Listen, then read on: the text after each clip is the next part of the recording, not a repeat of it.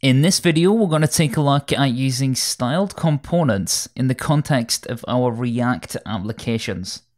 So we can start off by running npm install styled-components. I've already created a React application with create React app, and I suggest that you do the same. After that, we can open this up inside of our editor. And I will head over to app.js and I'm going to remove the logo and CSS for now, and also everything inside of our render function. So we simply just have this return. The first thing that we'll do is import styled from styled components. And outside of our class, we can go ahead and create ourselves a component. A component is simply a function, and as you can see right here, if we created a title component, such as const title, we could say that that is equal to styled.h1. And if we take a look here, before we select the h1, we have everything from A to P, h2, h3, and so on. Everything that you would expect. After that, what I want you to do is actually select this backtick.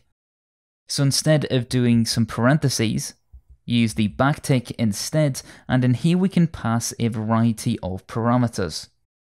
Everything inside of here will be CSS, and the first parameter will be the color of blue.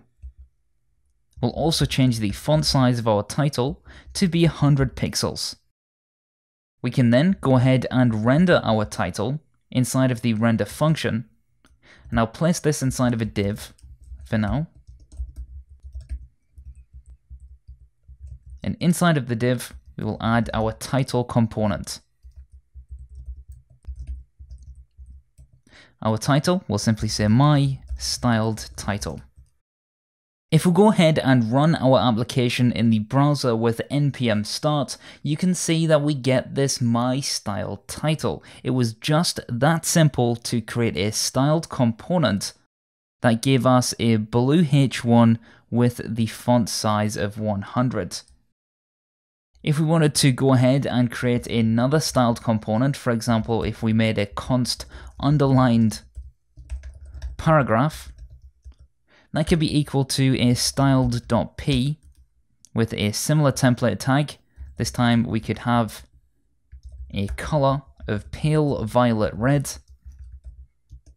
and the text decoration of underline. If we added this inside of our div underneath our title, so we added underlined paragraph, we could say my underlined paragraph. All we now need to do is save this, and our styled component will appear underneath the title. As you can see, we now have my underlined paragraph underneath the title. So integrating styled components inside of our React applications is super simple, and it's not necessarily restricted to React. So you can use this in whatever framework or even non-framework that you wish. And you can see that it makes it super easy to add CSS inside of our JavaScript.